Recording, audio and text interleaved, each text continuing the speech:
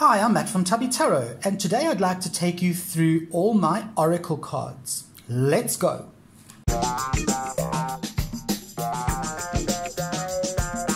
Right, what we're going to do is we're going to start with my two little nature decks. The first one I want to show you is actually out of print. It's called the Tree Angel Oracle. You can still get it, but this particular version is out of print. This is what the actual cards look like. Big white borders, but because it's an OOP deck, I don't want to trim it. It reduces the value. This I found out quite to my horror when I trimmed my Karma Tarot.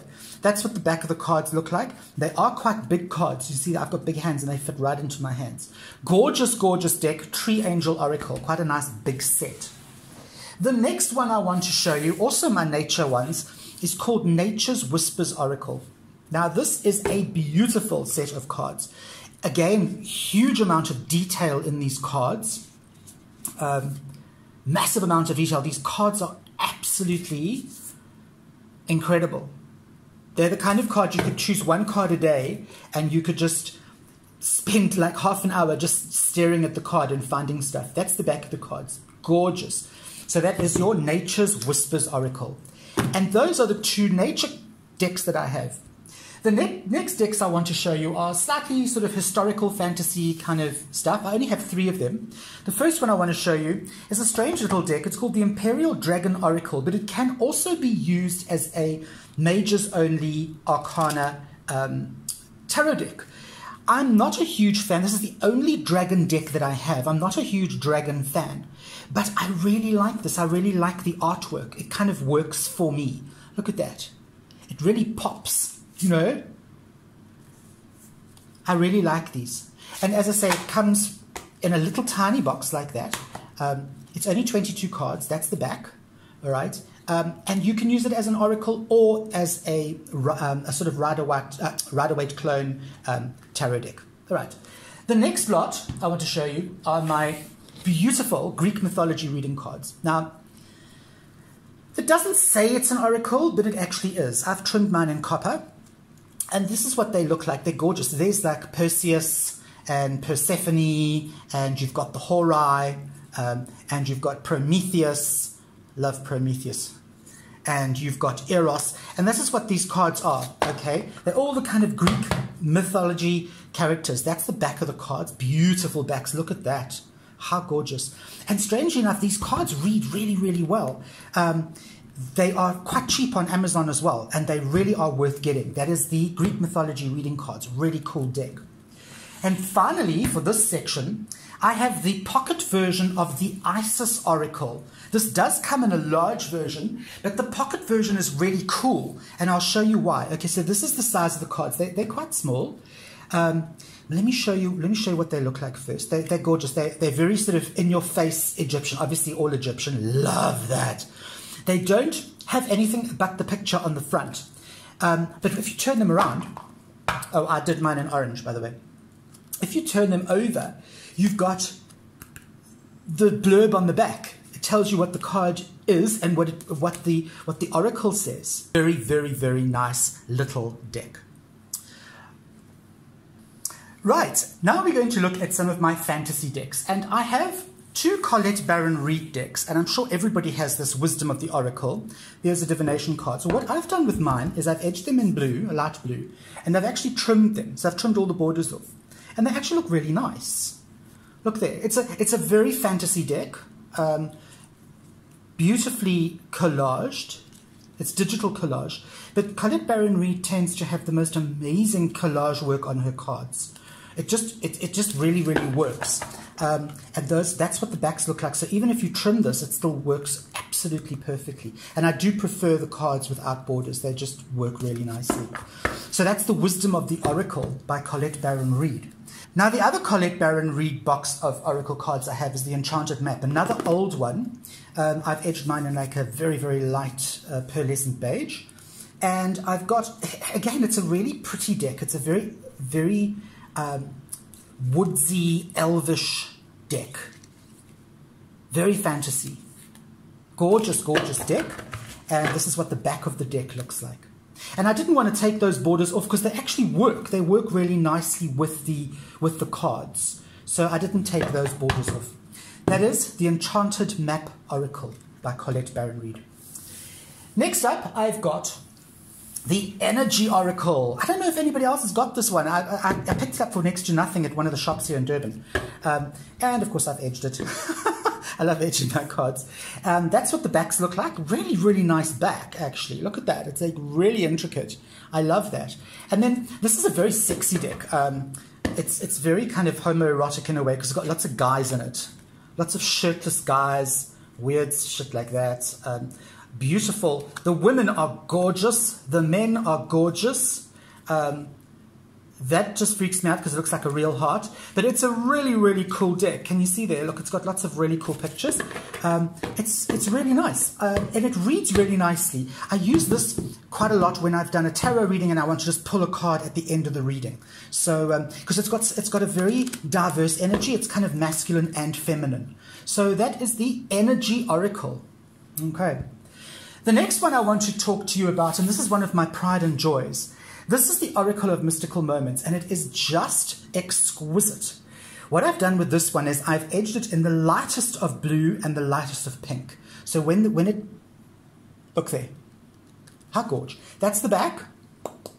Very intricate, very beautiful.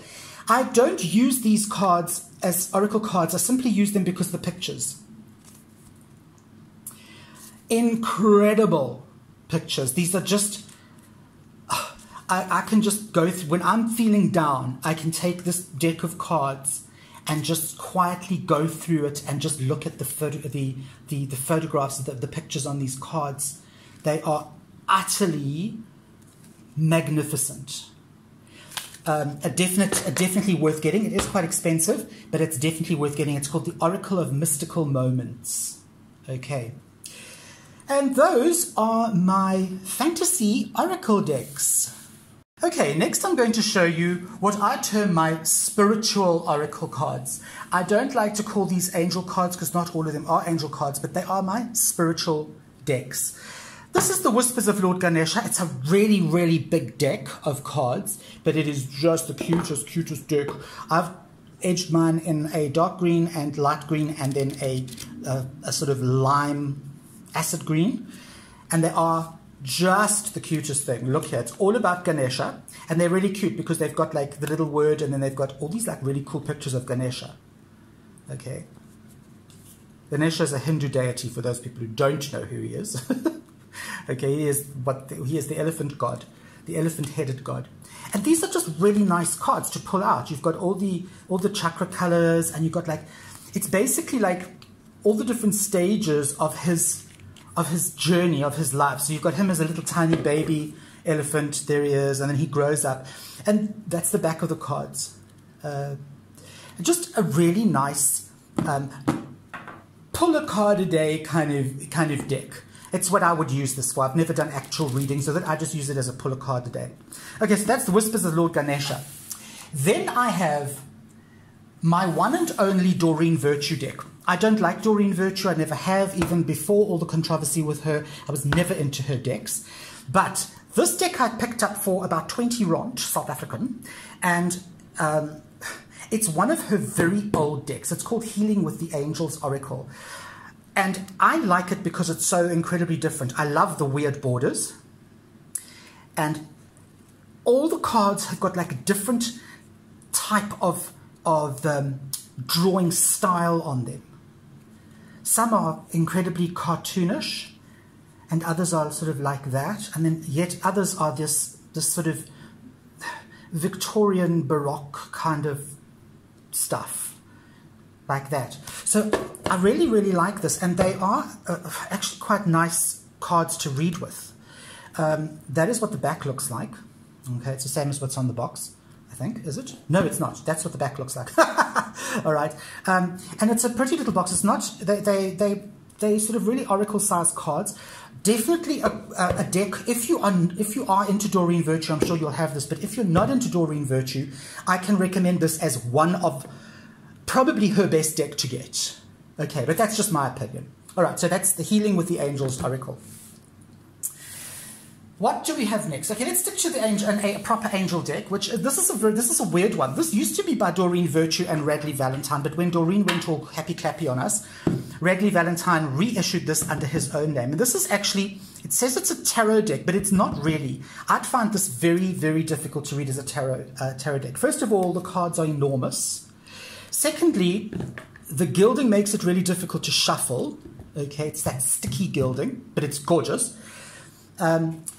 And it is like an absolute tome. This thing is monstrous. It is the heavy, heavy, heavy deck.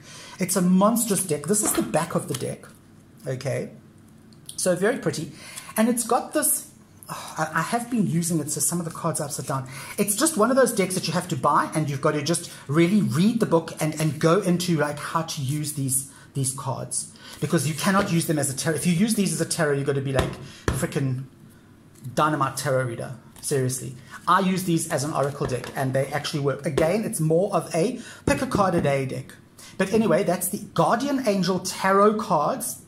Guardian Angel cards by Radley Valentine. All right. And then my last two spiritual decks that I have are both by Kyle Gray. The first one I was gifted, Keepers of the Light, one of his early decks. Beautiful, beautiful deck. It was one of the first decks that I tried to edge. I've tried to edge this with a gold pen. The worst thing you could ever do. It's smudged everywhere and it just looks so shite. But anyway, Kyle Gray, Keepers of the Light Oracle. Okay, nice size. It comes with all kinds of stuff. It's got the Holy Spirit. It's got Odin. It's got Mother Mary. It's got Horus. You name it. It's in here. White Eagle. So you've got everything. The Shekinah, or Shekinah, should I say. Another archangel, a commander Ashtar. Some of these people, I mean, there's some of these people I don't even know who they are. But it's a lovely, the artwork by Lily Moses is absolutely gorgeous. That's the back of the cards. Again, beautiful. It's almost got a gold, like a what do you call it? Like a brushed gold backing. Okay, so Keepers of the Light. And next, oh my goodness gracious, I'm bumping everything around here. I'm so excited. Okay. And the next one and the last one in my religious or spiritual or angel collection is the other Kyle Gray, Angels and Ancestors. And this one I really, really like. I've edged mine in brown, different colors of different kinds of brown. So I wanted it to look like wood. That's the back of the cards. Now it looks blue here, but it's actually green. This is what the cards look like. Again, Lily Moses did the artwork. And these are just really, really nice. These are kind of, there aren't that many angels in here. It's more kind of, I don't even know what to say. This has just got so many different types of thing in it that it's really, really cool. It's a lovely deck. It really is. It's one of those decks that if you want to get a Kyle Gray deck, this is the deck to get. Don't go for his angel deck. It's a bit naff. This is definitely the deck. If you want one Kyle Gray, this is the deck to get. Okay, so that is the Angels and Ancestors Oracle. That is the end of my spiritual oracle decks. Right, now for the last lap, I'm going to show you what I call my dark oracle. Some might disagree, but to me, these are my darker oracle decks. And I'm going to start with one that is actually dark but very, very cute. And it's called the Oracle of Shadow and Light. This lady has done another deck like this. I think she's actually done a tarot deck. I'm not too sure. But Lucy Cavendish, awesome, awesome, awesome deck. It's very cartoony. It's very much the girl with the big eyes. But it's pretty creepy as well. It's got some really... I mean, I know that's probably meant to be Kali. Oh, she says I'm Kali. It's just got a very, very weird, dark feel to it. And although it looks almost childlike, it's actually quite a freaky and dark deck. I'll show you what I've done mine in black. That's what the back looks like. So it's very simple backing. But I love this deck. I actually use this quite a lot. It's called the Oracle of Shadow and Light. Okay, quite a big deck as well. Next up, I've got my Queen of the Moon Oracle. Now, I've included this in my dark deck because I really feel that this has got to do with the night, the moon, the mystery. I've done mine in a royal blue because it tends to match everything. That's what the back of the cards look like. And this is really cool because it just goes through all the different phases of the moon. That's pretty much what it does. Okay? And then what it does is it gives you the waning crescent, and that means surrender. It will say egg moon, trust. So that's what it does. The images are really, really nice. You can even use this as an altar deck. So that's the Queen of the Moon Oracle. All right. Not a very difficult oracle to get, and also I don't think it's terribly pricey. Next up, I've got the Santa Morte Oracle. Now, I don't have the tarot deck to this, but I do have the oracle. And I'll tell you why. The oracle is actually really difficult to read. You have to know the book, because it's literally just a number and a card. But what's cool about this deck is if you lay all the cards out upside down, that's the back of the cards. So if you lay the cards down, if you lay all the cards out upside down, you'll end up with a, a really cool Ouija board. Yeah, a really cool Ouija board, okay? As I said, the cards are difficult to read unless you read the book, because there's nothing, it's just the cards. And some of them are like really obtuse, like that, you know, and that. So yeah, these are not very easy to read, but I love these. I really do. I absolutely love them. So that is the Santa Morte Oracle, Book of the Dead. If you do have the tarot, try and get this, because it's just such a nice combination. You can combine the two. Right, now I have an even weirder deck. This is called the Angelarium Oracle of Emanations. I've done mine in black. That's the back of them. And this is directly related to Kabbalah, okay? All the different Sephiroth and the different angels and all the different things that are related to Kabbalah. The drawing in this is just mind-bending. Like, seriously, go online and just have a look at the artwork that is on here. This video that I'm doing now doesn't do this any justice. Go online and see if you can find some big prints of these cards. Again, a very difficult deck to read with. You do need to know something about Kabbalah, the background of Kabbalah, or you need to really study the little guidebook that comes with this. It's actually quite a dense guidebook, so you can use that as a guide as such. Okay, so this is the Angelarium Oracle of Emanations. Really cool deck. And then, believe it or not, my last oracle deck that I have is my latest purchase, and it's called the Mausolea Oracle of Souls. And it's very much the same as the Angelarium Oracle of Emanations. In fact, it's by the same people. That's the back. I've done mine in black. And you can see even the art style is very similar. You can see the drawings are very similar. The art is very similar. But this is much easier to read because it kind of gives you who it is, what he is, and then what the card means. Again, very dark and very mysterious cards.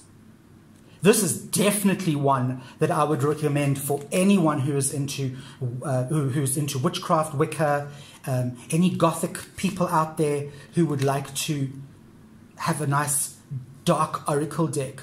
This is definitely the one to go for. That is called the Mausolea Oracle of Souls. And that, ladies and gentlemen, boys and girls, and those of you who are non-binary and don't have any idea what you are, is my entire oracle collection.